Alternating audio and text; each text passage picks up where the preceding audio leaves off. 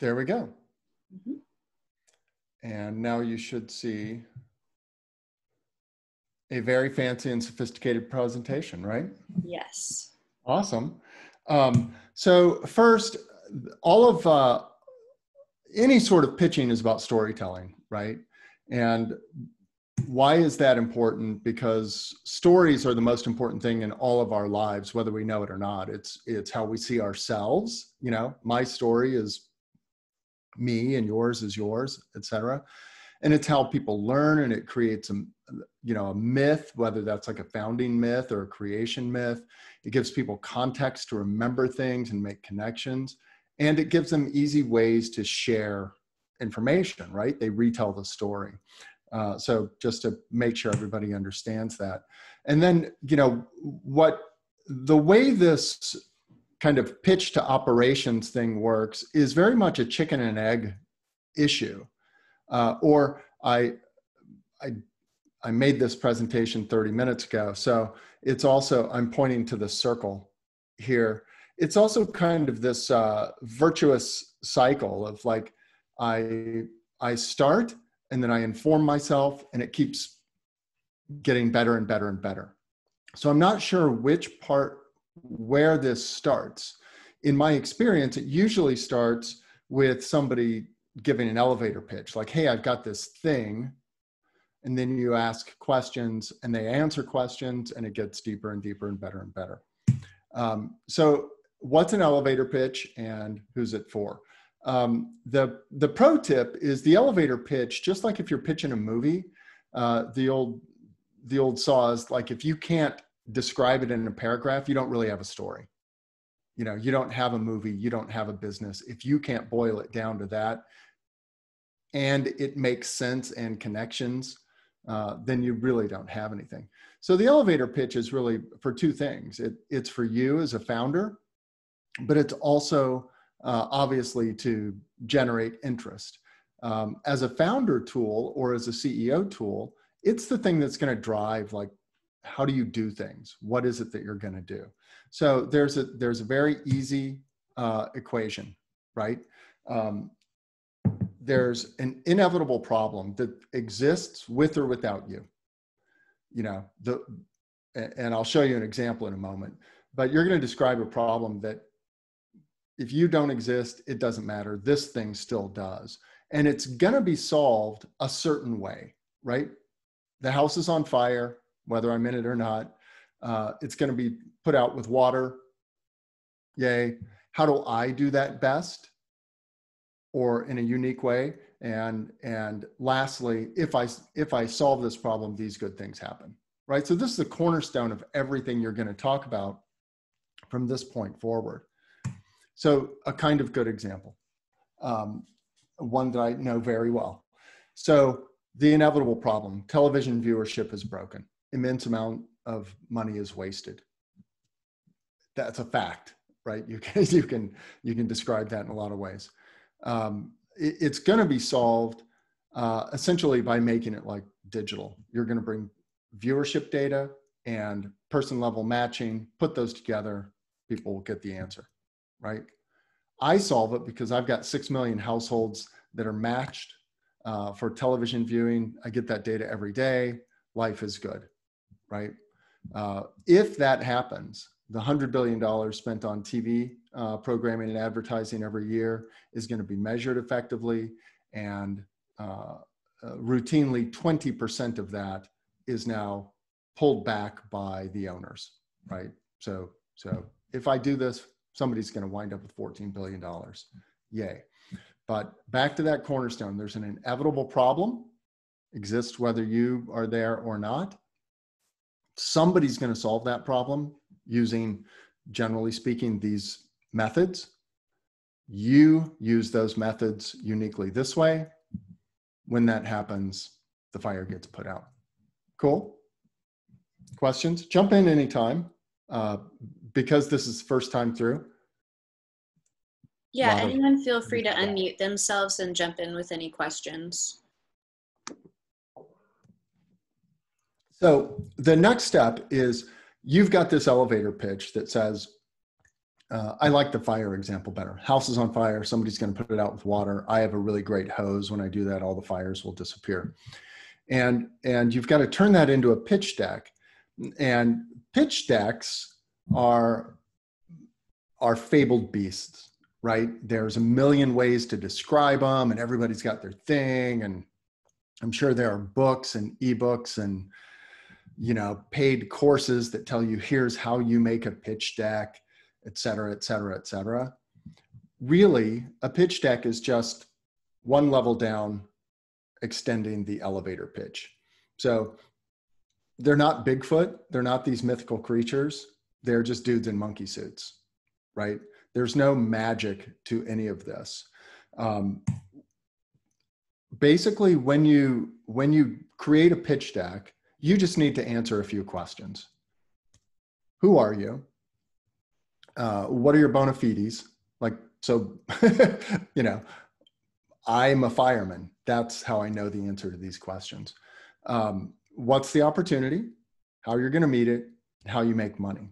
So if you go back to your elevator pitch, and you have those 4 tenets, now you're just going to go one level below each of those. You're going to add one level of detail to each piece. Maybe not one level, but one time down, right?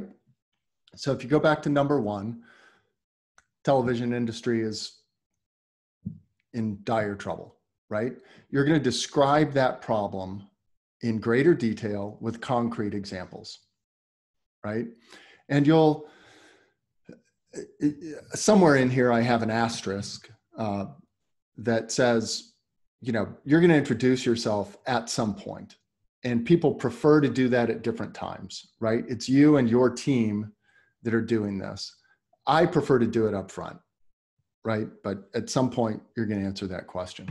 So you're going to take that first bucket, the inevitable problem, and describe it and make it concrete.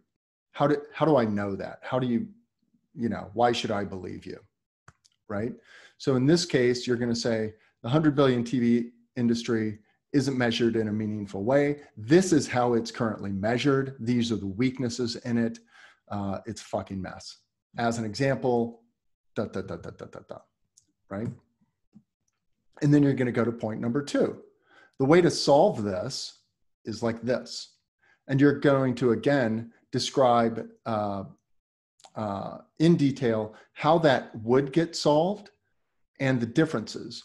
And I have always said, this is where you can name names, right? So another way to describe this portion of your story is, this is your competitive section, right? What's going on right now? How are people trying to solve this problem right now, and how are they failing?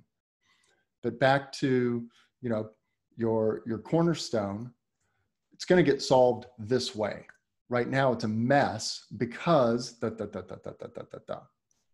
right? So you're just adding concrete detail to that statement. Then how am I going to solve this, right? This is your opportunity slide in a sense. So you're going to say, look, we do this. We do it better than these people. We're going to go to market this way, right? So this is really the meat of any pitch deck is, if you can imagine the elevator pitch or the pitch deck, part of the purpose of those first 2 points is everyone should be agreeing with you already, right? You've told them about an inevitable problem and a method that's going to be used to solve it. It doesn't involve you yet. So everyone, if they're not agreeing with you, you've got a real problem, because maybe the problem isn't inevitable. Maybe they can't see that the house is on fire and it's going to be put out with water. But in a reasonable world, at this point, anyone you're talking to is saying, yeah, you know, houses on fire are a problem and somebody's going to put them out with water, right? Now the opportunity that you're going to describe is how you are going to solve that problem best, right? So you're going to say, I've got immense access to water. I've got these giant hoses. These other people fail because they don't have hoses. Maybe they have access to water. Maybe they used to have access to water, but it's all dried up. But you're now going to describe several things: how you're going to fix it, but also how you're going to get to market, right? And when that happens, what is going to happen, right? Here's my asterisk. Some people, when they describe their solution, that's when they introduce their team and say, look, we're going to solve this because my teammates and I have this experience, these qualifications to do so. Then we're going to describe how you make money, right? So in a jumping off point, this is where you're going to bring financials into the picture, right? So when we get to operational levers, the emphasis changes and everything becomes about a financial plan. So you need some top line financials that say, when I solve this problem, these things are going to happen, right? I'm going to make money this way. And there are generally 3 big buckets that you want to focus on when you answer this question in a pitch deck and when you translate it into an operational plan. What's the cost of making the thing? What's the cost of selling the thing? And therefore, what does my runway look like? You know, who's going to manage my finances and how much money do I need? How long do I have? What is, you know, what we think of as what is the cash problem, right? What's the cash flow? You may say, I've got a lot of money coming, but it comes in these chunks, but I need money right now because I have to hire these people, et cetera, et cetera. But what you're going to describe here is very succinctly, I'm going to go to market this way. People are going to pay me this much money to do these things. I'm going to have this many of them over time, and therefore I'm going to make this much money. If you give me $2 million, we're going to do this with it. The fallout, the 3 big pieces that come out of this portion of your story are first, a revenue projection. Second, a use of proceeds, which is really important to any investor. You're going to give me money. This is what I'm going to do with it. Tying that to a plan is far more valuable and impressive to anybody, to you or to a potential investor, than just saying, you're going to give me $2 million. I'm going to use $500,000 for this, $500,000 for that, $500,000 for that, $500,000 for vacations. Thank you very much. Because they have to believe that you know what to do with that money, right? First and foremost, when they look at you, will they give you that money? And if you say, my use of proceeds is to spend $142,000 on this, that's way more valuable to you and to them. And then the third thing is your cash, right? How is cash going to flow against that? What does $2 million buy me in terms of time? And when will you need more money? So if you think about it, it's like a revenue plan, use of proceeds, and a runway. What does that get me? Does that get me 6 months? Does that just get me a product developed? Or does it get me to break even, right? All that's really important because it's going to ask the question, well, what do you need next, right? So let's step back through that and try it again. So if you add one level to the inevitable problem, you're going to describe it in detail with an example, right? You're going to say that's the house that's on fire. Here's a picture of it. Here's the heat. It's going to destroy everything in 20 minutes. This happens 92 times a day in our country. Then you're going to describe the second, the point, which is how it's going to be solved by somebody. Somebody with a lot of water and big hoses is going to show up and spray this. Everybody knows this. Here are 5 scientists that tell you that water puts out fire. Yay. Then you're going to talk about yourself. Here's how we're going to solve that. The water we have, the hoses we have, how we're going to convince people to use our water, our hoses, and here is any validation that you have, any example you have. Here's a picture of me putting out a campfire with a bucket of water. Yay. That's, you want to bring any validation you can to this picture, right? And then you're going to tell them what you're going to do with the money. I need $2 million. I'm going to use it this way. When I use it that way, I'm going to earn this much money, and that'll get me this much time. So what I think to be the magic of this is, now if you're a founder, you've taken an elevator pitch, turned it into a pitch deck, and now you want to turn it into like, well, how do I manage that? What does this mean?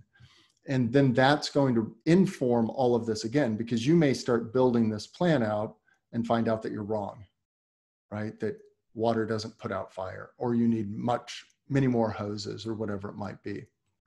If you think of this as job functions, think of these as breaking into a COO, a marketing and sales team, and a CFO. Now, startups, that may all be one person, right? But as you break them down and as you grow, as a new CEO or as an experienced CEO, you want to understand what levers you can pull, which levers need to be pulled, what the details are of each of those, and then you're managing a company, right? So if you translate that into your pitch deck, into an operational plan, you're first going to ask, how do I make the product? How does it cost? How much does it cost? How long does it take to make it? What are the single point failures of making this thing? How many people does it take to make it? Do I have them? So this is your operations plan, right? This is what a COO does. I'm making this stuff. I'm controlling the costs, the timing, and the quality of the output of that thing. So in the first bucket of a plan, even if you do it on a napkin, you're going to describe, I need to make 10 of these things to get to market. Each one takes this long. I need that person to do it. They cost this much money. And if I don't get hoses from that one manufacturer, I'm screwed. So now you understand exactly the components of the cost of making this thing, right? So theoretically, you've now got a top line that says, to get to market or to produce these things, each one cost $1, because I know all of these elements. And from a startup plan, you also know who you have, who you don't have, and the time and cost of getting them. A really common error for an entrepreneur is to vastly underestimate the cost and time of making their thing, frequently because it's invented, right? It's first time making such a thing. So it's like, oh, I can do that in 2 days. And there's another old saw about, if only the CTO can make it, it's not really a scalable product, right? So you've got to be able to turn it into a factory and scale it. So first bucket for the COO is, how do I make this thing? How long does it take? How much does it cost? Who do I need to do it? Are there any single point failures? Yes, no. And you've got that. Now you've got a cost of making your product. The second bucket is, you're going to take kind of the second paragraph of that third point, how do I get to market, and do the same thing. Define the customer, define the universe. How many of them are there? How many of them can I reach? How long will it take to reach them? Some of these things are unknown, right? And again, entrepreneurs typically vastly underestimate um, uh, the percentage of the market they'll reach and their sales cycle, right? So the sales cycle is how long it takes between me going to market and somebody buying this thing from me, right? That first one is going to take a lot longer. In that 99% of the time, that's the case. So you need accuracy, or just to continually reinform yourself about how long is it really taking to sell these things? Is it taking a day, a week, a month, a year? A lot of that depends on the product, obviously. Who's doing it? How many salespeople do I have? How much does it cost to do that? So this is really a sales and marketing plan, because you're going to ask, what do I need to tell the market about this? And what do I need to get people to pay me money, right? If you combine this with the prior slide, now you've got your cost of goods sold. It costs this much money for me to make and sell this thing, right? You don't have corporate overhead in yet, but now you've got two big buckets, right? That say, I know how much it costs to make this thing, and I know how much I'm going to sell it for, how much that's going to cost, and how much I'm going to make from it. So now you've got two really cool things. And if you've done this before, you get excited, right? It's like, I've got a cost plan, and now I've got a revenue plan and a revenue projection, which is really important. So and hopefully one of those, the revenue plan, is bigger than the other, because if not, then you've got to go back. You got to go back to work, right? Raise your price, lower your cost, so forth and so on. This is something that in a formal organization, the CMO and the CRO, the Chief Marketing Officer and Chief Revenue Officer, would run together, right? I'm going to tell the marketplace about it. You're going to execute sales. You're going to make people pay us money for this. That's all well and good. And then you get to another less sexy place, right? Finance people love it. A lot of startup CEOs are not this, but they need to learn. They'll learn it very quickly one way or another, which is, how are my customers paying me? Are they paying me? What are the terms? So if I sell it for $1, are you giving me $1 right now? Is it later? Do I bill you 30 days out, 45 days out? All of those things. And that then turns into a cash plan, right?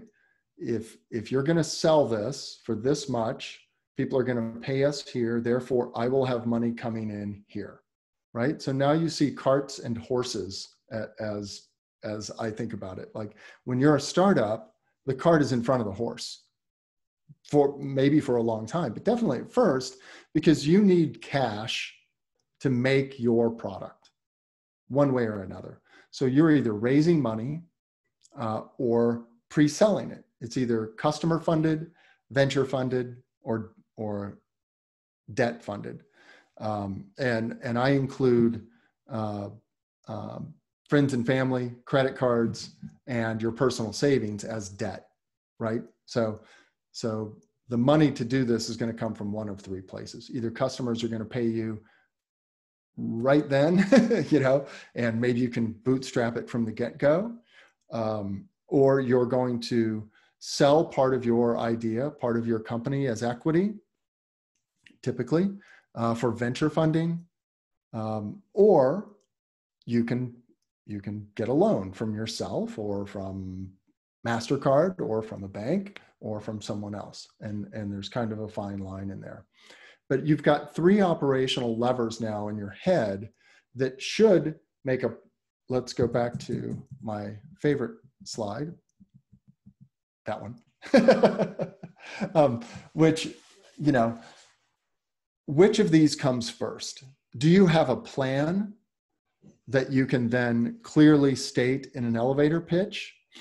Or are you making this pitch and then figuring it out with a plan? And the answer is yes. It's both of those things. In every experience I've ever had, it's been somebody starts with an idea and it kind of forms into this kind of molten-y thing, and napkin math says, you know what, I think I could sell that for $1 and make it for 50 cents and it'd be really cool. It's going to solve these problems. Yeah, that works. And then as they start to flesh it out, they have to rework it, right? And sometimes maybe it's just the numbers change. Sometimes it's how the market goes. Sometimes it's the idea, right? It's like, I thought it was about fire hoses and water. It's not, because I can't get my trucks to places fast enough. Doesn't really work. It's really about some sort of flame retardant in airplanes. But I'm still solving that same problem, just in a different way. And this is the virtue of being able to tie these things together. Because of the other experience I've had, and I'm sure many people have, is that that they aren't linked, right? Somebody gets to a pitch deck and it fails because you'll be asked a question, how much does that cost? I don't know. How much are you going to make? I don't know. I've been in many instances where somebody says, you say, okay, that's great. How big's the market? And they say, well, there's 8,000 of those people. Great. How many are you going to reach? 8,000. Like, I don't think that's true, right? So it's just that they haven't been through the plan part, the third part of this, enough to say, realistically, one person cannot make 8,000 phone calls or do these things, or you don't have enough cash to reach them, whatever it might be. But if you build this as a virtuous circle and continually reinform it, then you should be able to essentially describe your plan, whether that's in a minute in an elevator pitch, an hour in a pitch deck for funding or for sales or whatever it might be, and lastly, to your organization and to yourself as an operational plan. So that's my pitch.